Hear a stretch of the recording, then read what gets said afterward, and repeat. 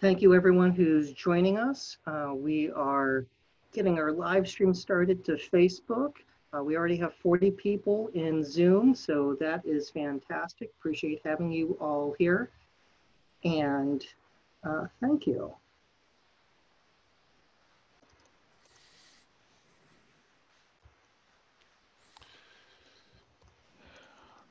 By my clock, Josh, we've hit the top of the hour. Do we want to give it another few seconds to let people come in? Yeah, people are still logging in. Okay. So I want to thank everyone, and we are going live on Facebook now.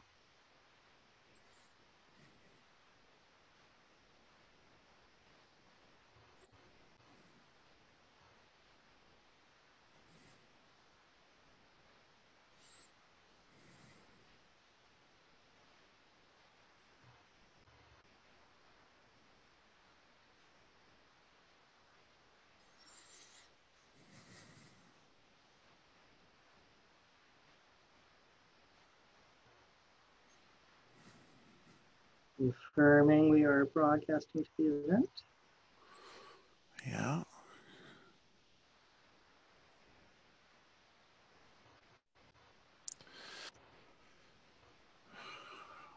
Have the logins tapered off? Yeah, we're at 53 and holding. Okay. Well, how about if we get started so that we're not punishing the people who are on time? Exactly. Okay. Good evening, everyone. Welcome to the second Coast Guard Tech Talks workshop. These workshops are jointly sponsored by the United States Coast Guard, the Coast Guard Auxiliary, and the Boy Scouts of America's Sea Scout program. My name is Bruce Johnson, and I serve as the Chief of the Coast Guard Auxiliary's Youth Programs. Our co-host is Josh Gilliland, Chair of the National Sea Scout Communications and Marketing Team. Josh will be coordinating your questions in the third part of the program. Coast Guard Tech Talks are held monthly on the fourth Tuesday of the month at 2100 Eastern, 2000 Central, 1900 Mountain, and 1800 Pacific time. Each program focuses on a single science, technology, engineering, mathematics, or STEM topic. These topics are chosen to support the Sea Scout Advancement Program. Next month's Tech Talks workshop will be on Marine Environment, Ordinary and Able Requirements 12. Tonight's topic is celestial navigation. The speaker and organizer of Coast Guard Tech Talks is Lieutenant John DeCastro, U.S. Coast Guard. JD is a Coast Guard rotary wing aviator stationed at Air Station Atlantic City, New Jersey.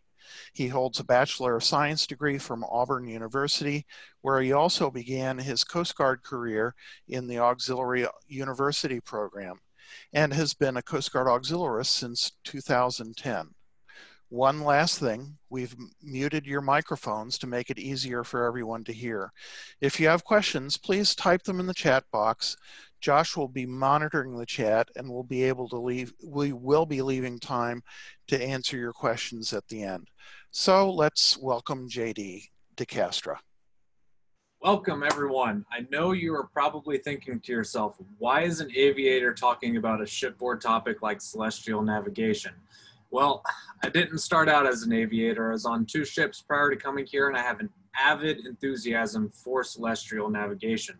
So without further ado, we're going to jump into this and see if we can't share my screen with everyone so you can see kind of what I'm talking about. All right, so celestial navigation, I promise you the whole thing is not going to be a PowerPoint.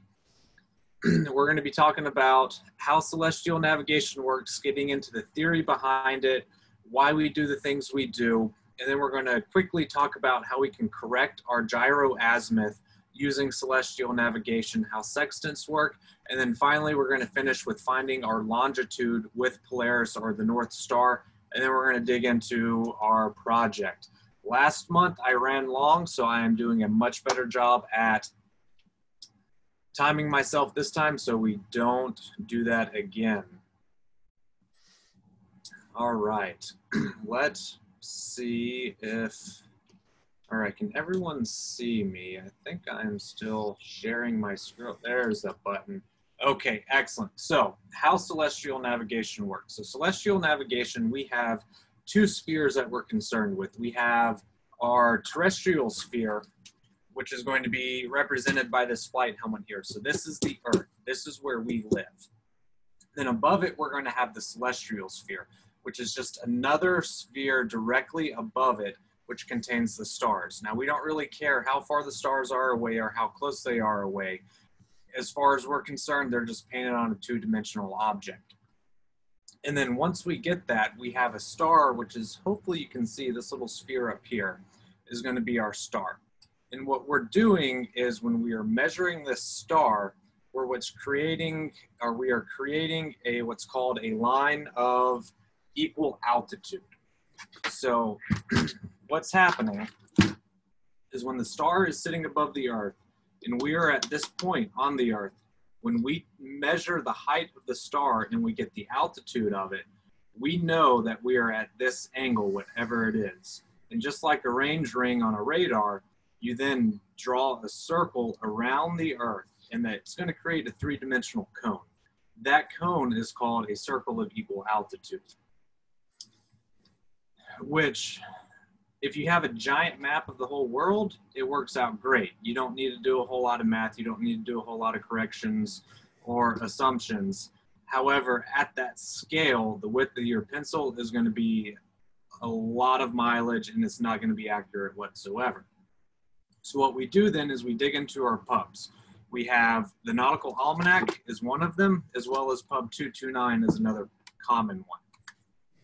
And what these do is they take this star and they bring it down to the surface of the Earth. That's called reducing the star. We're reducing the star down to the center of the Earth. So we're taking that three-dimensional cone and turning it into a really large range ring, just like we'd get off shooting a range with a radar. However, we still have the same problem of the star might be in the middle of the African continent, but we might be in the middle of the Pacific Ocean. In order to get a chart that large, once again, we can't do it. So what we then do is we take an assumed position. So I know I am right here on the world. I don't know where that is. I know where it's close to. So say, so then what I'm going to do is, since I know roughly where I'm at, and I'm using the term roughly to mean 60 to 100 nautical miles away, I'm then going to pick a point where I'm like, okay, I'm going to assume I am at this point right here, which is known. I'm then going to dig back into the publications, and I'm going to find out all the information I can about the height of the star at that specific point.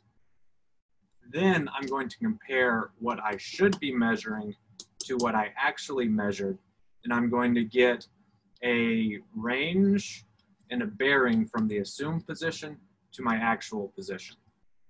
You do that 3 times, you then have a fix. If you only have the sun or the moon, you do a running fix. You take it, you wait a little bit, you take it again, you advance it forward, and then you have a fix as well. So now that we've kind of briefly touched on how we actually are the science behind how celestial navigation works, I'm going to put my Earth aside, and we're going to dig back into the PowerPoint to kind of talk about how the process is that we actually go through that. All right, so let's open the PowerPoint back up.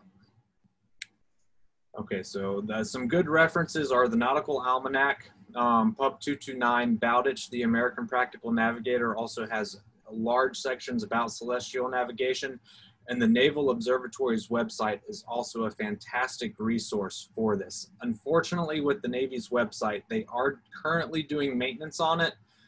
Their estimated time of repair is sometime this summer, so hopefully soon, knock on wood, cross your fingers, their website will be back up as long with all of the resources contained in there.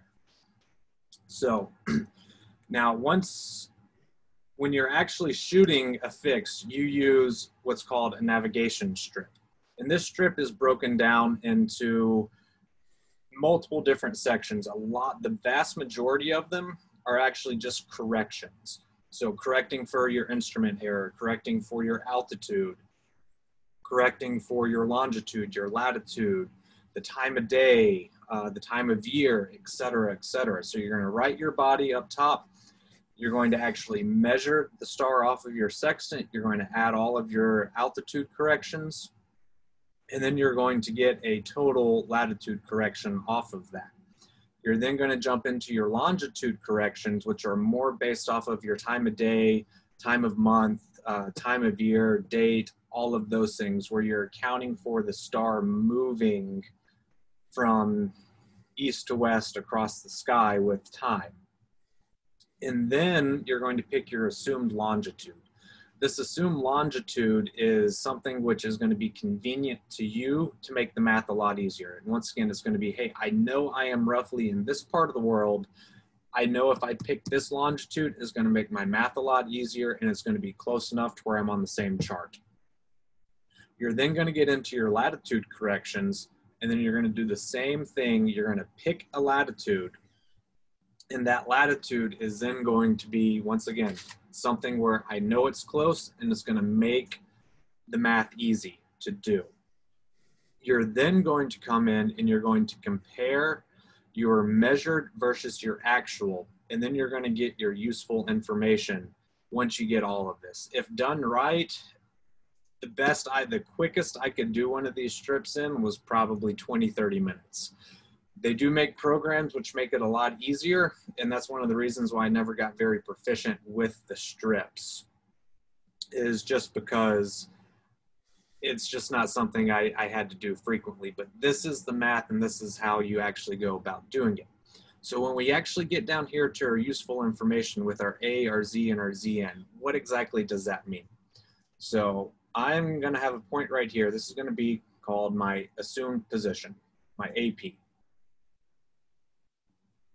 From this AP, I'm going to get a Zn, or that's going to be a bearing.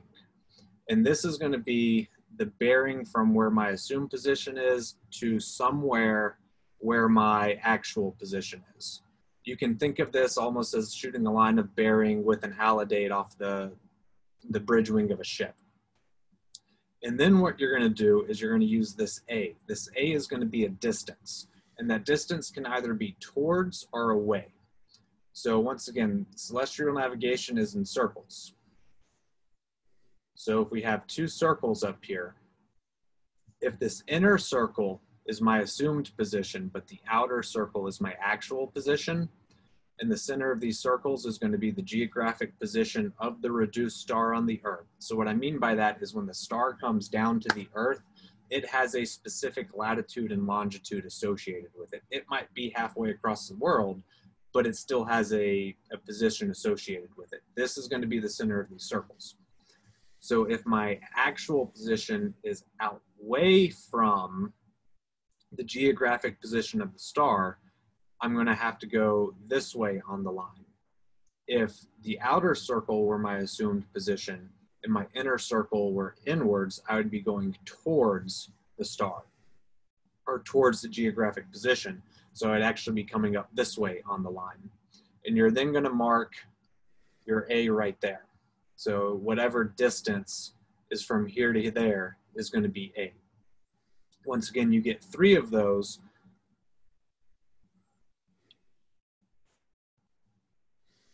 Let's just draw them up real quick. And I now have a fix somewhere in the middle of all of these 3. Once again, just like in taking a fix on with any other body, whether it be radar ranges or lines of bearing, you need 3 of them to get an actual fix. Okay, so now that we have that, we're going to talk about correcting a gyro with an azimuth. What am I talking about here? So for those who might not be overly familiar with shipboard operations, a gyro is a fancy word for a compass. It's a gyro-stabilized compass, which is going to point to true north. Unfortunately, there are precession errors associated with gyros. So what we have to do is we have to correct it every now and then. So as we're going, or as the gyro starts to precess, every day aboard ship at sunrise and sunset, we would shoot gyro error.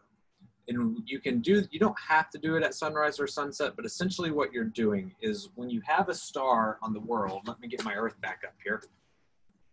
Assume this is east and this is west.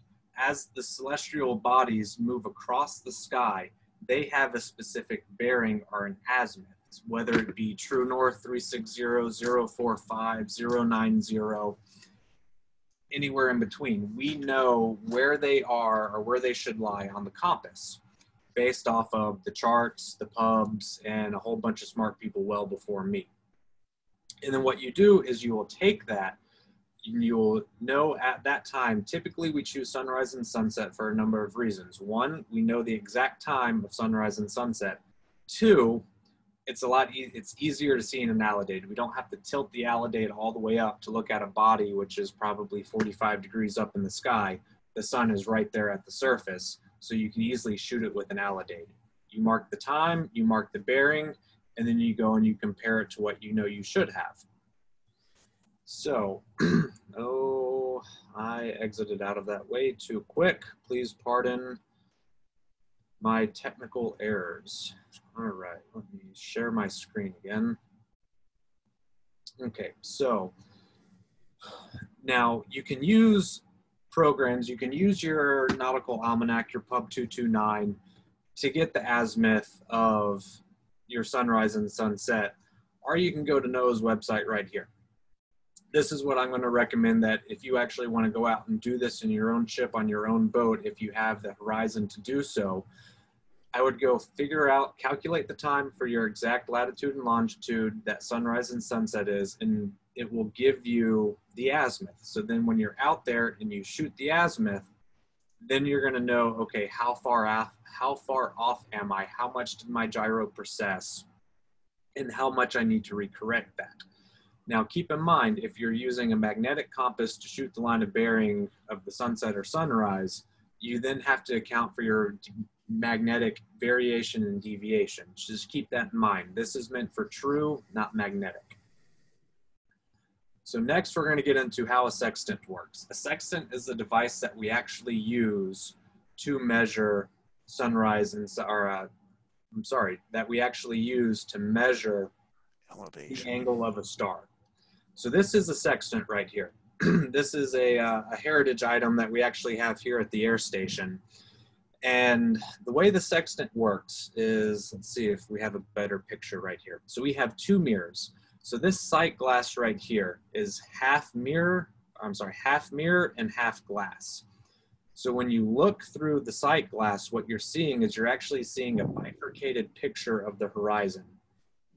Half of it, the half with the glass, is going to be actually what you're looking through.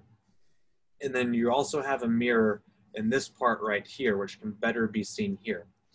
So you're going to attach your sight glass to the sextant. You're going to look through it, and part of the reflection is going to bounce off of here back up to here. And notice this mirror is associated with the actual angular measurement device right here. So as you rotate this, that mirror looks more up and to the sky, associated with the angle on here.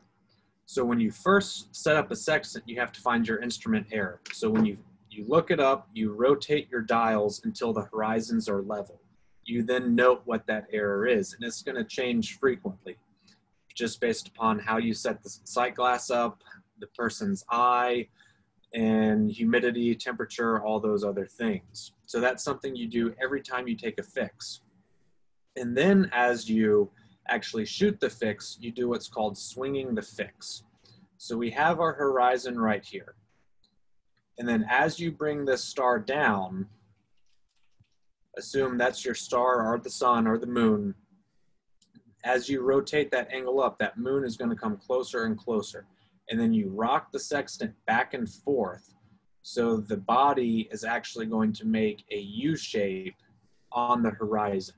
And as you're bringing the star down, rocking it back and forth, as soon as it skims the horizon, you mark the time and you stop, and then you read your sextant, and that is going to be your actual angle. Okay, now we're going to get into finding latitude with Polaris. So I'm going to briefly talk over this or the navigation strip, and then I'm actually going to get into the more practical aspect for what we can do with the project. So just like at the beginning of it, we're going to have our body, we're going to have Polaris, which is going to be the North Star. And the North Star is a special star because it only changes about 1 to 2 degrees throughout the day, where it is in relation to north. So it's part of the day, twice a day, it's exactly at 360, and then it moves from plus or minus 1 to minus 1 or minus 2 to plus 1 or plus 2. And it's very constant. That's why it's called the North Star. Typically always points to north, at least close enough to north. Now, just like the other ones, you're going to go through all of your instrumentation errors. You're going to get your altitude correction, your height observed. You're going to go and you're going to get your longitudinal corrections. And then you're going to go into your nautical almanac or your pubs, and you're going to get 3 more correction factors, A0, A1, A2. You're going to add all these together, and then you're always going to tack on a -1. Don't ask me why. That's someone smarter than me figured that out, but you always add the -1. You're then going to get your total corrections. You're going to add all these up, get your total corrections, and then you're going to add that to your height observed, and you're going to get what you're at, or you're going to add that to your HA, which is going to be your apparent height, and you're going to get your height observed. The height observed is equal to your latitude. So if you're at 35 degrees latitude, once you go through all that math and all those charts, you're going to come up with 35 degrees. Now here's where I get into the more practical aspect with the project we're going to be doing. At best, or I'm sorry, at worst, your correction factor is only going to be about -1.5, maybe -2, but highly unlikely. It's going to be really close to 1. 1 degree of latitude is equal to 60 nautical miles, which might seem like a lot. And it is. If you're in coastal waters, 60 nautical miles could be the difference between running up on a shoal or being safely in a channel. When you're out in the open ocean, 60 nautical miles is, I mean, I'm perfect. I'm in the middle of the Pacific Ocean or the middle of the Atlantic, or I'm on the eastern part of the Atlantic. It's not as much big of a deal. And why it's not a big of a deal for our project, as you're going to see, the accuracy in which we are going to get with what we're the sextant we're going to make is not going to justify going through all of those math, all the corrections, and all the tables to actually go about doing this. Now, I still highly encourage you as an academic exercise to definitely dig in there. The Naval Observatory used to have online publications of the Nautical Almanac to where you can actually download them and get in there and do this. And I really hope once their new website comes back up online, they will still provide that service so that way you can actually dig into it. If not, a quick Google search might get you the current Nautical Almanac, or it might get you an older one where you can still get pretty close and you can kind of go through the math and go through the academic exercise. And this is kind of what a table in the Nautical Almanac will look like. It's going to be broken down into your different days. So this is a 2003 one for March 14, 15, and 16. For the specific example of Polaris is kind of where I'm going with these cutouts. So your Aries is going to be your GHA. And that's just essentially where in the sky for that portion of the year is going to be our 0 point, or our correction factor for our longitude. And you also have your your planets, your stars, and on the other side of the page, you're going to have your sun and your moon data. And then when we get our A1, our A0, our A0, A1, and A2, this is what the table is going to be to look like. So you're going to find your LHA, which you get from your navigation strip. You're going to go to where you are, and you're just going to follow them all the way down till you get your actual correction factors. So now what we're going to do is we're going to jump into this project. So what we're going to be doing is we're actually going to be making a sextant. You can go online and you can get a printout of a protractor. For those who are joining us last week, you'll remember I tried very hard to find a protractor and failed.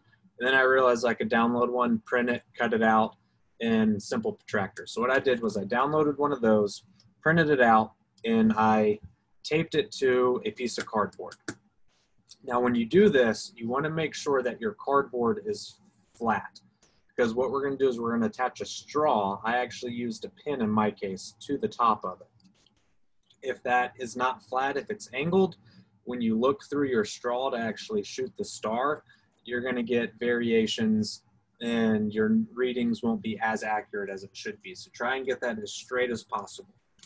Or if you're using an actual protractor, they come fairly straight, so you don't have to worry about it. So once you get your protractor, what you're going to do is you're going to tape a straw, or in my case, I took apart a pin to the top of it. So that way you can go and you can look through the straw or the pin, you can actually see your body or whatever it is that you're trying to measure the height of. You're then going to punch a hole. I just grabbed a thumbtack and I punched a hole right into the center point of the protractor right there. You want it center. If it's more towards one side or the other, when you actually go to tilt it, your measurement is going to be off and it's not going to give you as an accurate of a measurement. Just like most things in life, the effort put in is going to equal the quality and effort that's taken out of it. If you sloppily do it, you're going to get sloppy results. If you take the time to do it nice, you're going to get much nicer results. You're then going to take a string and you're going to push it through the hole. Let's see if I can have the dexterity to do this on camera. So as you can see, I have some string going through the hole. I'm then going to tie a series of half hitches to prevent the string from going back through the hole. And then you're going to attach some weights to the bottom of it. You can use a pin cap, you can use a nut, you can use a screw. In this case, I have some little plastic things that I put onto the end of it. So what's going to happen is your finished product is going to look something like this. And then when you go to actually shoot the star, you're going to look through the pinhole at the body you're shooting. In this instance, it's going to be Polaris. And then as you're standing, you're going to, as you look up, this is going to tilt. And then as it tilts, it's going to be, the string's going to be hanging freely, and it's actually going to be hanging past one of your angles. Now, in the configuration I did it, 0 point is actually here. So if you do it like this, you're just going to have to remember 0 degrees is actually going to be 90 degrees. So you have to add a 90-degree correction. If you want to do it the other way, you can cut this in half and put your, easier just to do math in my head instead of trying to get a straight cut to match it up with a straight line. Too many steps adds too many areas for error.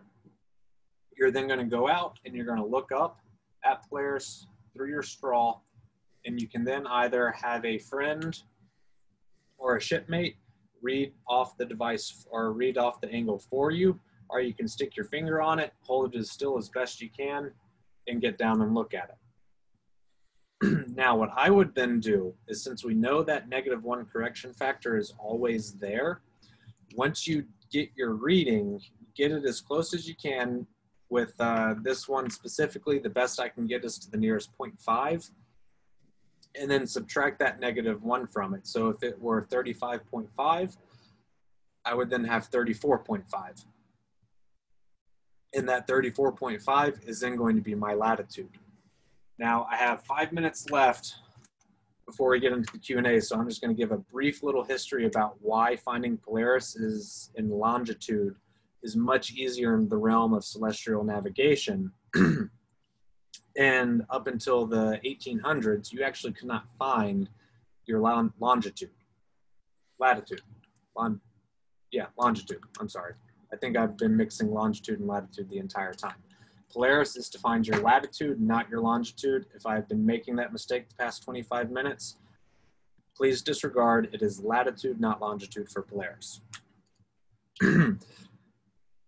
So what that was is, in order to find your latitude, you only needed to be able to find the height of an object. So back in the olden days of wooden ships, that's the best thing they could do. They'd measure local apparent noon, they'd measure the height of Polaris, and they'd know what latitude they were at, and they would take dead reckonings based off of the speed. They'd throw a rope into the water and count the number of knots that went through in an hourglass of time, hence the term knots. You would then dead reckon for the entirety of the day until you got to the next point to where you could measure your longitude. You'd then measure your longitude, estimate your latitude, measure your latitude, estimate your longitude. I'm still making that mistake. I need more coffee, and it's already 9 o'clock at night where I'm at. You then measure your latitude, estimate your longitude, and you track that latitude all the way into whatever port you were going into, because you knew the latitude of your port. You just didn't know where in the world you were. And there are several sailing accidents that happened in the Royal Navy where the navigators got their longitude wrong and they actually ran into shoal water, killing numerous people, sinking numbers of ships.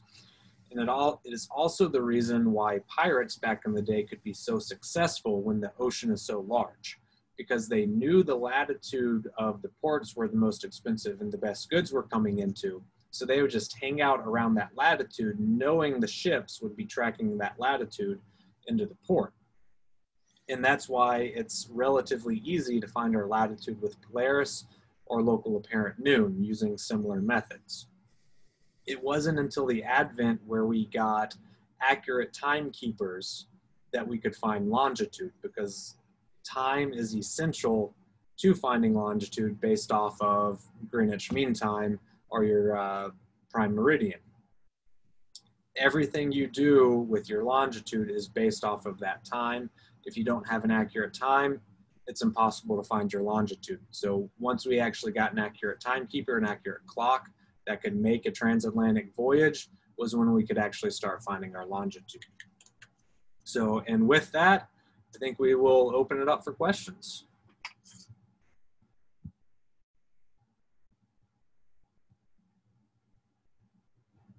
Okay, well, we have questions starting to come in. So let's take a look at some of the first that we have.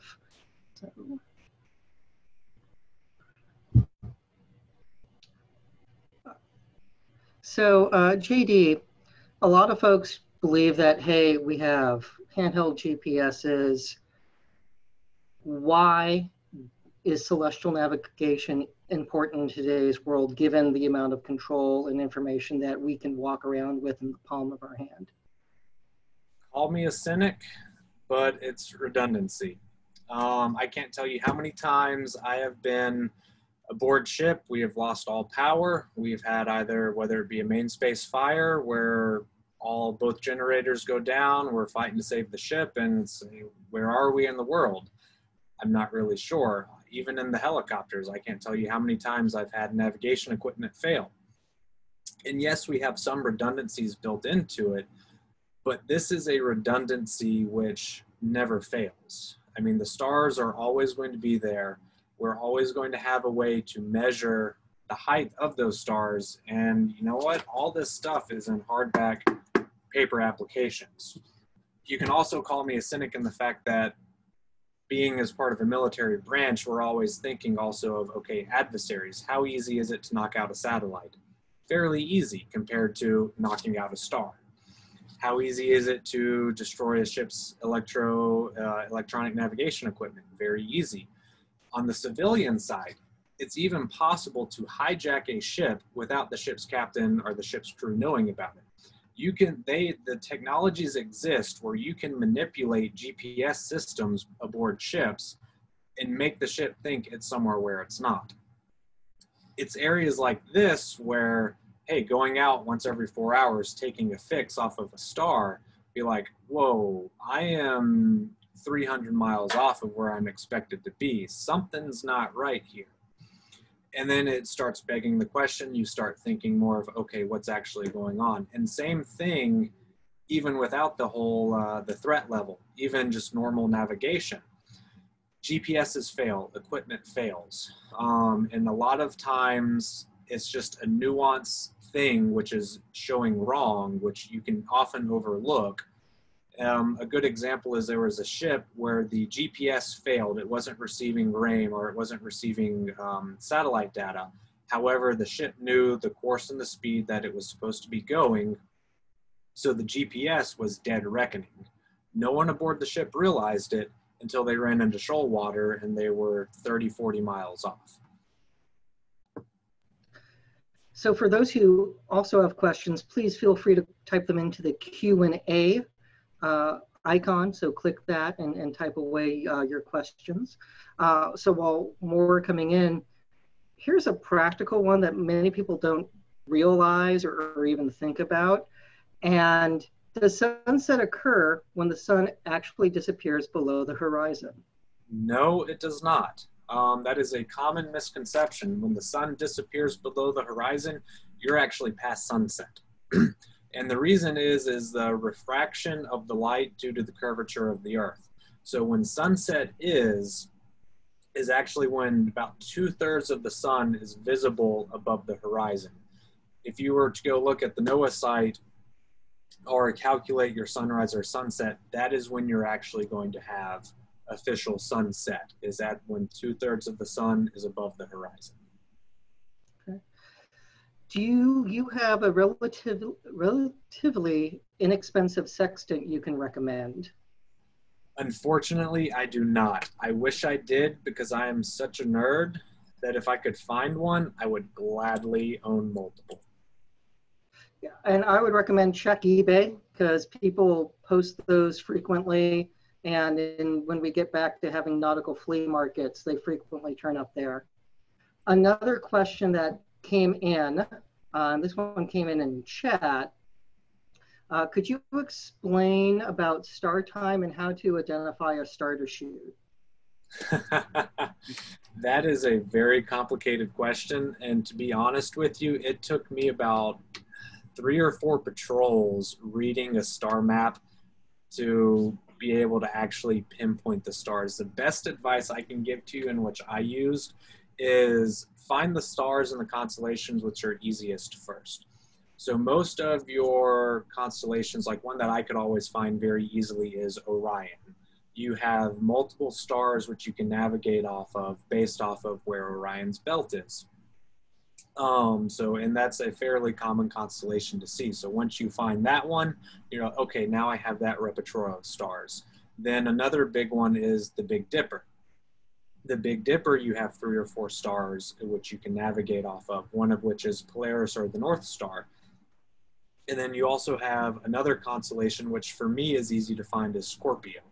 And off of Scorpio, you have 1 or 2 stars as well. So you have those options. And then once you kind of learn where the more major constellations are, you can kind of pinpoint and pick out some of the more harder to find ones, in my opinion. And a good thing to remember is the stars in which you typically navigate off of are the brighter ones. So they'll also be the ones which appear first in the sky and should be relatively the most notable. Now, there are always exceptions. And the last advice I can say, just because those star date calendars and charts are very confusing, is there are multiple apps out there that actually work very well at pinpointing stars. So that's also a good resource you can use, which is a lot more user-friendly than those charts.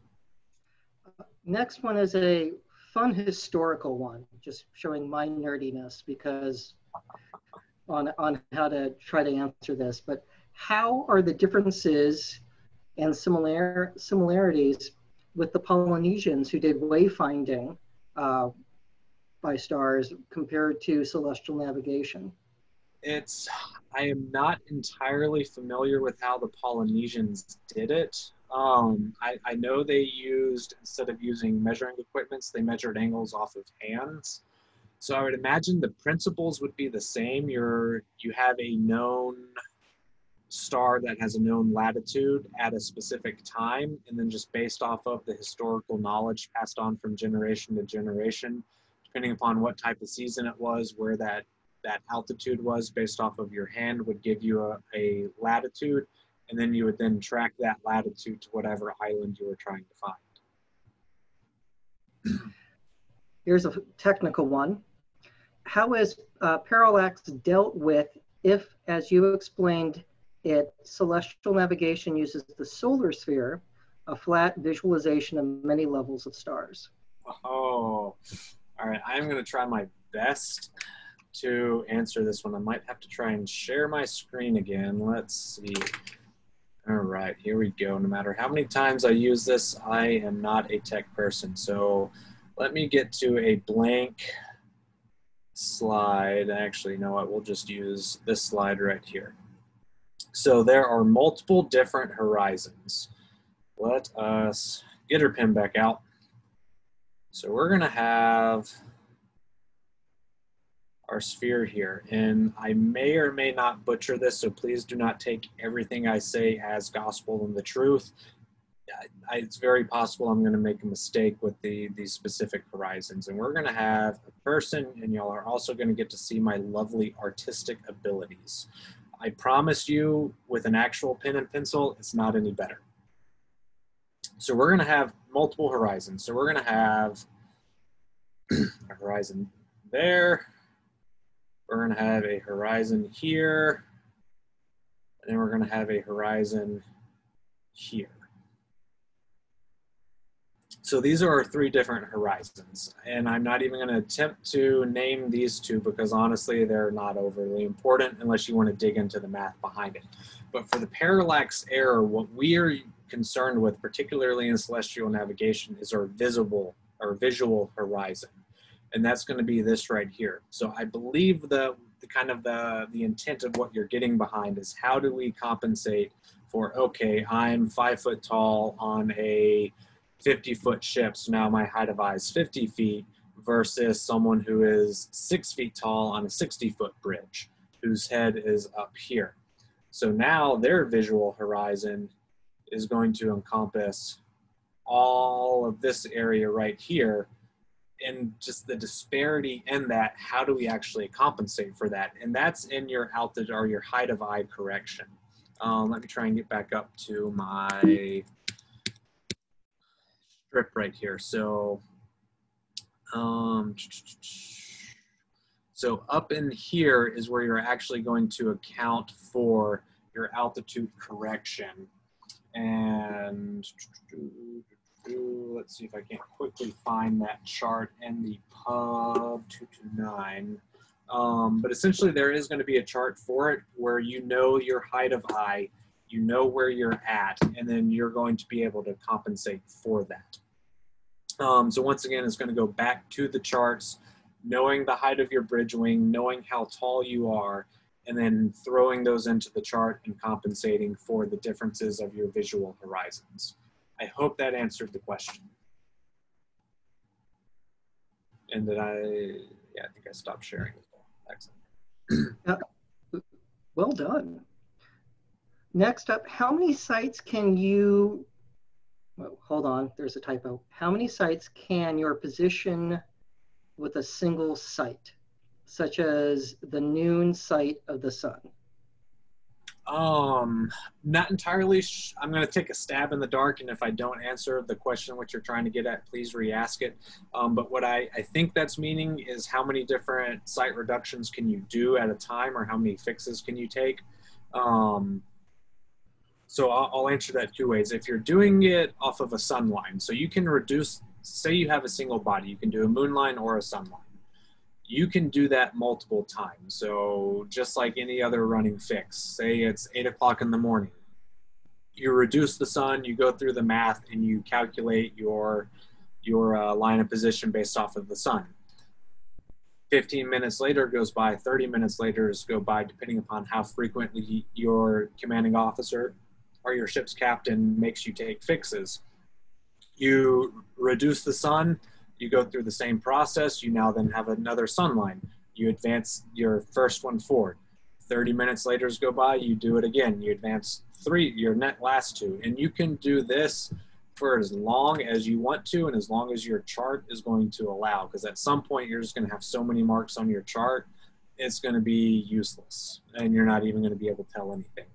Now, when it comes to stars, you can reduce as many stars as you want to. So there are a few things that go into play here. One, the best time to reduce a star is going to be your nautical twilight. And nautical twilight is going to be when the sun is 12 degrees below the horizon, or the center of the sun is 12 degrees below the horizon. Practically speaking, what does that mean? An hour after sunset is a good rule of thumb. 30 minutes after sunset, you hit your civil twilight. Some of your more bright stars start to show up, such as, or even your planets. So you might get Jupiter, Venus, Sirius, or Sirius, however you pronounce it. I'm from Alabama. Please don't take my pronunciations to the bank. And then nautical twilight's when you start having a lot more of your first order or your first magnitude, I think it's order, stars come out, your brighter ones, which you typically navigate off of. And the benefit of nautical twilight is you still have a horizon where you can easily and accurately bring that star down to. Once you get into full-blown nighttime, that horizon can disappear unless you have a very bright moon. So you can take as many fixes off of stars or reduce as many stars as you possibly can in that time period that you're given.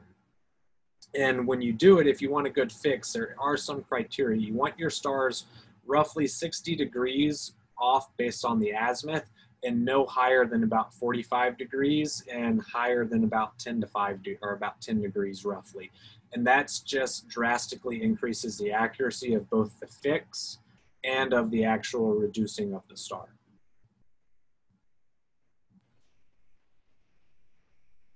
Going to the northern hemisphere, do you know how the Vikings used to navigate? No, but I am going to take a stab based off of the history documentary series, The Vikings, in which I watched.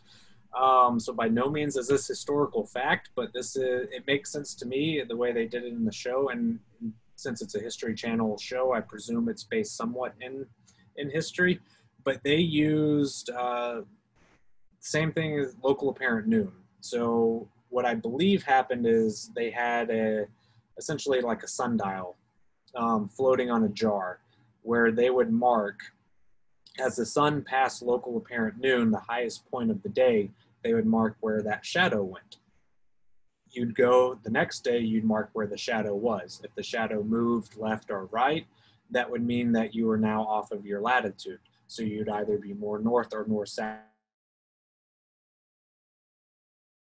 That we currently use today, just with a lot more rudimentary of tools. And the tool might be wrong, and it might have been something completely different, but it was the same principle of, all right, how high is the sun? I want to keep the sun as high as it is consistently throughout my entire voyage to actually stay on the same latitude.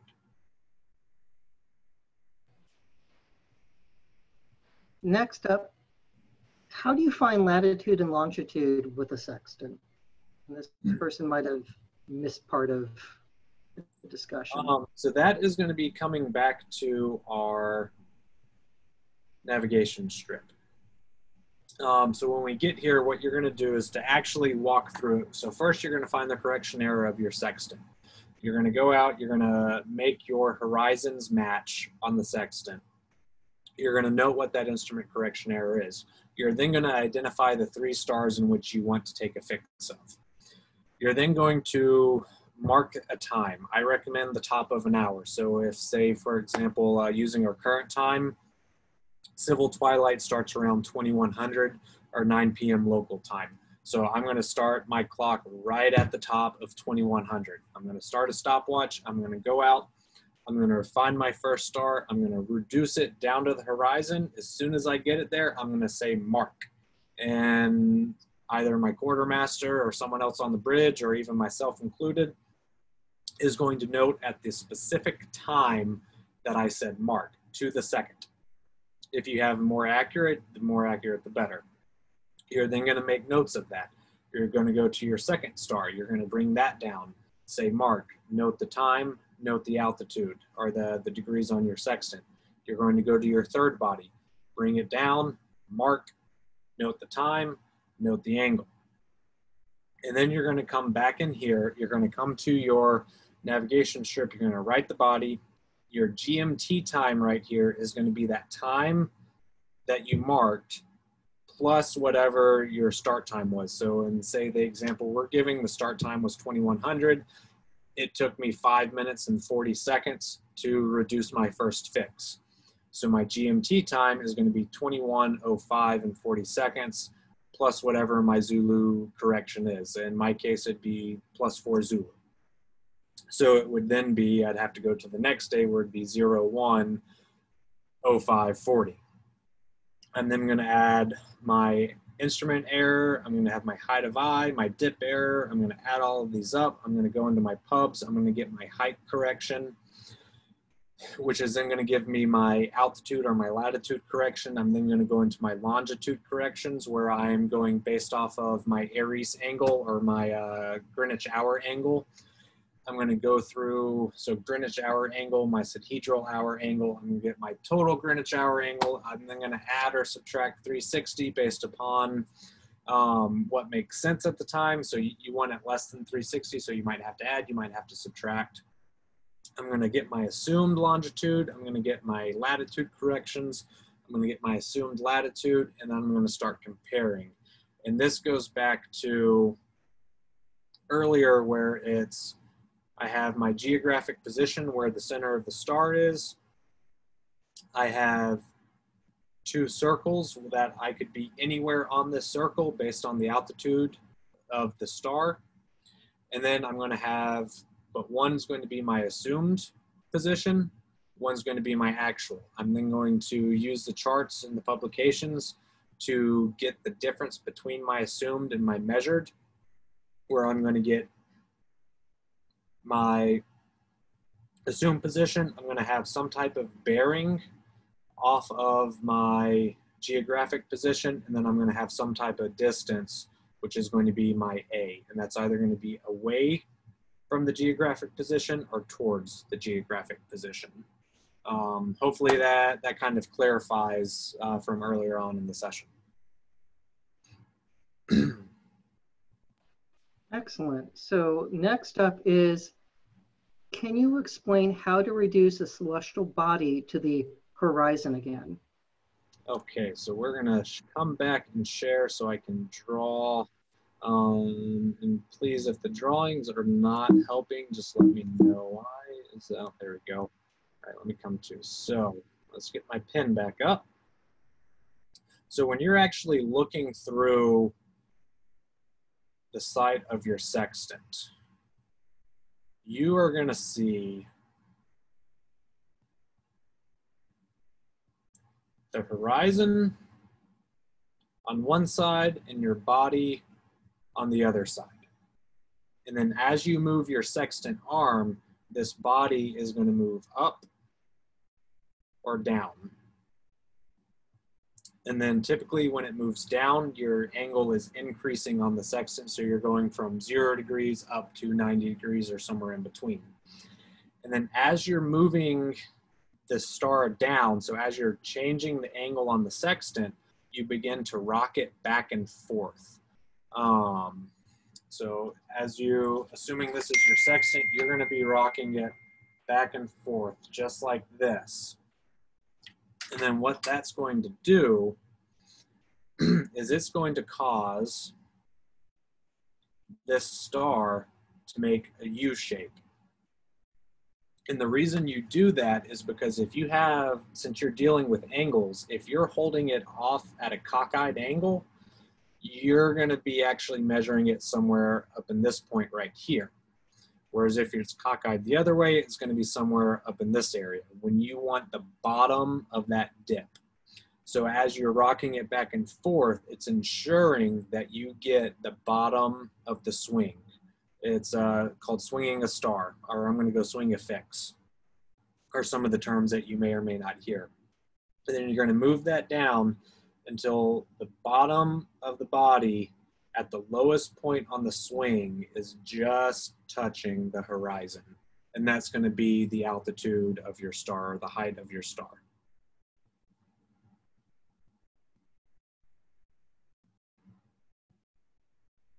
Thank you. That is, I'm just double checking. I think that was our last question. Oh, found 2 in the chat. What does local apparent noon give you, and what celestial body do you use to calculate it? Okay, so local apparent noon is based off of the sun. And it's noon, it's high noon. So local apparent noon is when the sun is at its highest point in the sky. We're going to go back into the PowerPoint because this is the only way I know how to draw. I'm sure all the more technologically advanced people are making fun of me because I'm sure there's a much easier way to do this than in the PowerPoint. So the sun is going to track up over the sky, just like this. It's going to be here in the morning and here in the evening. And the highest point the sun is going to be in the sky is going to be noon. Now, noon is not always at 12 o'clock. It's somewhere close, but not always at 12. And when you're measuring that, that is, once again, you know the exact time of local apparent noon. It's calculated, it's easy to do, and it's consistent. Even back in the day, you'd have people on land observatories which would track and measure the sun so often that they figured out the mathematics of where to find how high the sun was, at what part of the world you were in, at what specific time. And the benefit of doing local apparent noon is you don't need a clock, because the sun will track across the sky at 15 degrees an hour.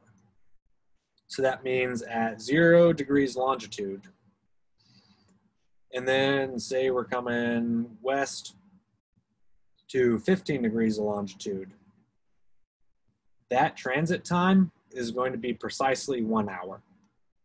So because of that, every 15 degrees, I know is going to happen. Say, for example, it just so has to happen at noon for this day. At Greenwich, England, it's going to happen at noon. I go west 15 degrees, it's going to happen at 1 hour after noon. Greenwich Mean Time, noon my time. 15 degrees later, it's going to happen again at that exact same time.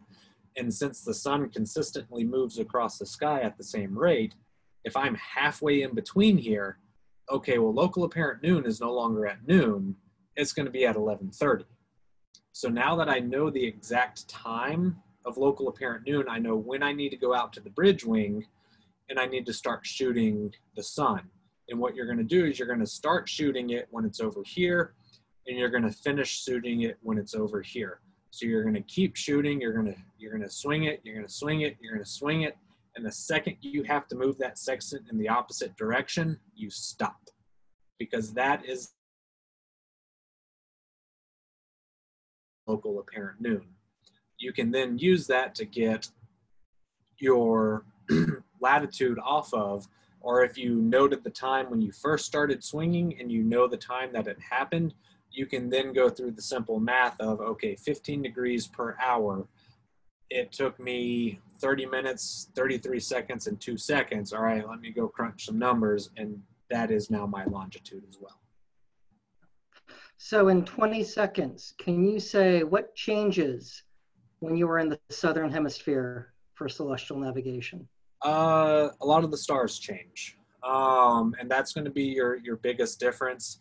The method, the math, all works the same. It's just the stars are different. And you can even start seeing southern hemisphere stars even when you're in the northern hemisphere. So when I was doing counter drug patrols off the coast of Colombia, you could see the Southern Cross, even though we were in the northern hemisphere. So you can still get the southern stars in the northern hemisphere, but the biggest thing is going to be your stars are going to be different. Everything else remains the same. Fantastic. Well, JD, want to thank you for your time. We have more webinars coming up in the near future. On July 28th, we have an environmental one, and that will be a lot of fun. Hope you can join us. And there's the basic info right now. And if you sign up, will go up very, very soon, so watch for that. And we will also have more in the near future throughout the month of July. So thank you all for tuning in. Stay tuned for more. And Bruce, any closing comments? No, thank you very much, everyone, for joining us. And thank you, JD. That was really informative. I have a sextant in my closet that I've been dying to learn how to use. Maybe this will motivate me to spend a little bit of quality time with it. If you ever find yourself in New Jersey, we'll have some fun. I'd love to. Okay, thank you very much, JD, and thank you also, Josh, for your help with this. And thanks everyone for tuning in, and we'll see you next time.